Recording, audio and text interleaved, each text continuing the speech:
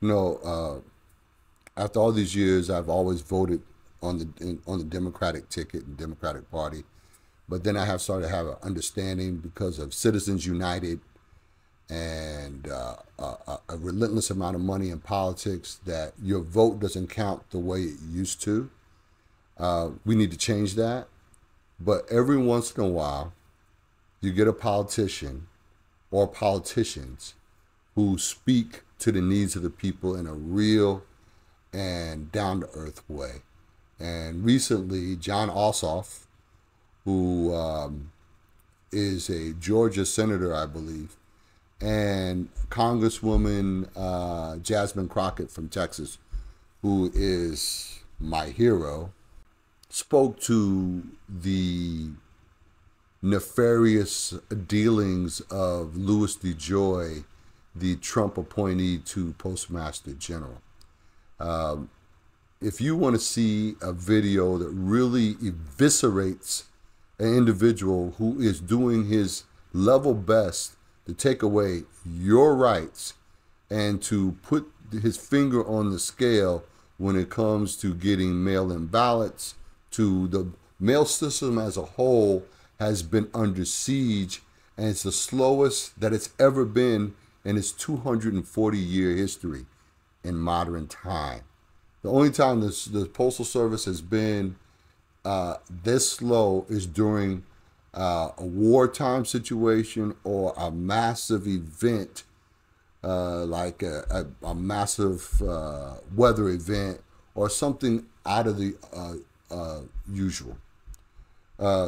In order to get rid of a postmaster, you have to have a number of people that vote him out, and that's what they call the Postal Board of Governors. Apparently, Mr. Biden in 21 appointed 3 Biden appointees to the board so that they could have a balance, or actually be able to have enough people to vote out Mr. Dejoy and replace him with a capable person that's interested in running the system properly. So far, that hasn't happened. But if you want to see some very important work regarding dealing and questioning this individual in Louis Dejoy, you will want to see this hearing with John Ossoff and also with Jasmine Crockett discussing what this individual has done to destroy the Postal Service. And you as American citizens, all of us as American citizens, should be outraged about it. And of course, your legacy media has not covered it as much as they should. Mr. Dejoy, core job of the Postal Service is to deliver mail and packages on time, correct? Yes, sir. Are mail and packages being delivered on time in Georgia today? No, sir. Why not? We have had significant issues in terms of transitioning from 11 plants in the Atlanta area into 3. Excuse me, could you speak into the microphone, please? We've taken on a big Atlanta has been one of our worst. The Georgia area has been one of our worst served areas over the last 10 years, mostly because we had 10, 12 different locations around the Atlanta area. Mr. Dejoy, I don't want to talk about the last 10 years. I want to talk about the last 3 months. All right. Well, do you know, since you made this shift to the new Palmetto facility, what % of outbound first-class mail was delivered on time in Atlanta? It's a significantly lower number. Yeah, it's 66%. Do you know what share of inbound mail, first-class mail is delivered on time? It's probably all a day late. So Take a guess how much of it's on time. 35%. You're pretty much there. 36%. 36% of the mail is being delivered on time to my constituents. What is the specific nature of the operational failure? Well, the specific nature of the operate, we had to move 2,000 people from all these different plants into one location. We have strict requirements as to when they move. It's a big facility that we opened up. We have inbound transportation issues. Yeah, but you knew it was going to be hard and complicated, right? Yeah, and we tried to phase it in over several months, which we did, and we're gonna fix it. You're absolutely right. When is it going to be fixed? You will start seeing service improve.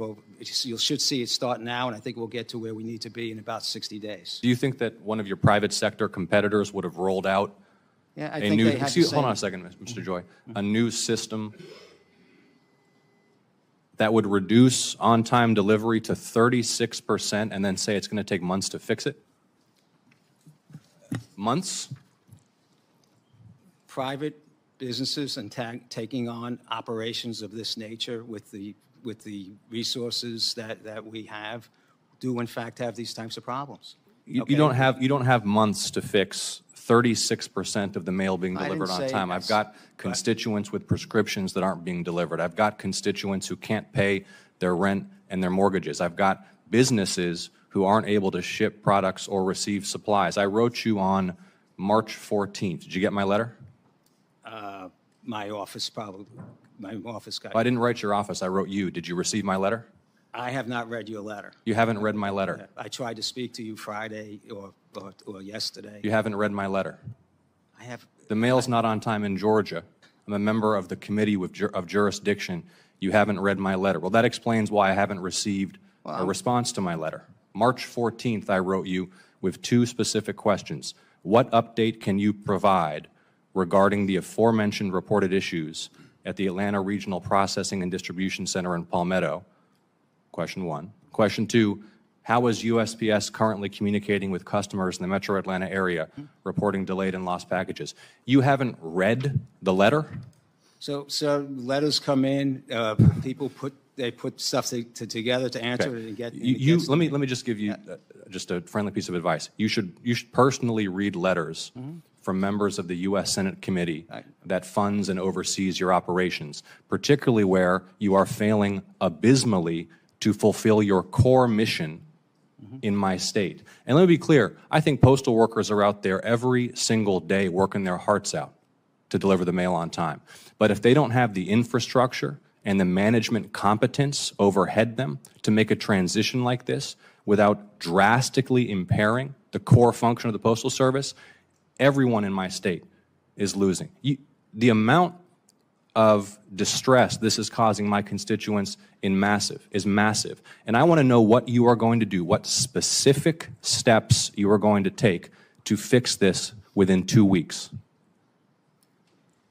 So we have engaged over 50 different management executives on site. We're finishing up our staffing at the remaining 3 locations. We are looking at our truck schedules, revamping our truck schedules. We are stabilizing the operation in terms of our machinery that we have deployed there. We are working better we have special teams down on site working on our docks, and we're working the rest of the transportation aspects of this that are causing a significant amount of problems. And the 2 plants where we did a lot of transfers, within the next 10 days, we should have them fully staffed. We had issues in terms of those transfers. So the team is working very hard, and I can assure you that in the long run, right, that you will have probably the best service in the country. No, the long run is too long. You've got weeks, not months. You've got weeks, not months to fix this. And if you don't fix it, 36% on-time delivery, I don't think you're fit for this job. I yield to Senator Butler. Yeah. And my understanding is that the FBI has had him under investigation, and he may be currently under investigation because, again, this is a guy who runs XPO Logistics, and you've seen his trucks all over. He's had some long-standing relationship providing as a third-party carrier for the Postal Service. The long and the short of people like Louis Dejoy and many other people that are in business and politics, they want to privatize everything. And they want to privatize it not to your benefit, but to their own benefit so they can make money.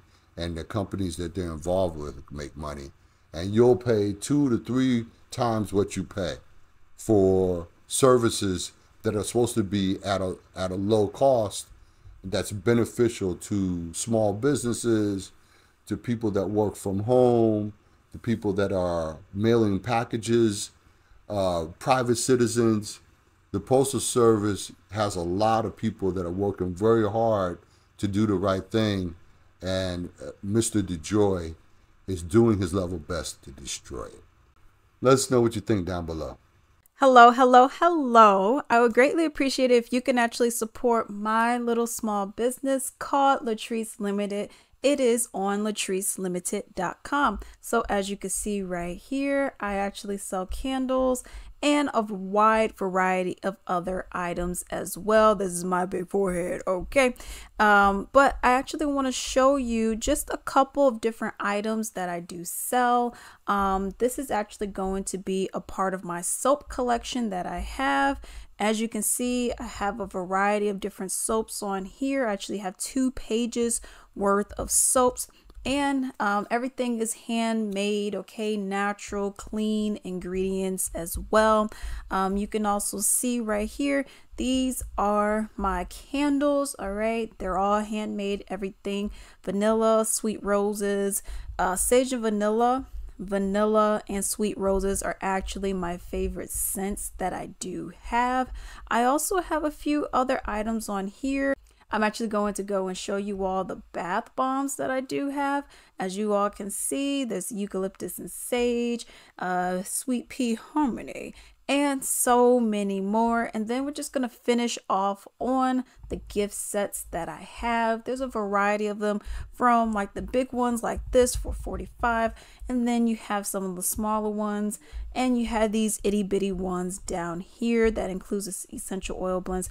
Definitely shop with your girl. Definitely help your girl out. I would greatly appreciate it. This is like my little baby over here, okay? I would greatly appreciate it, and enjoy.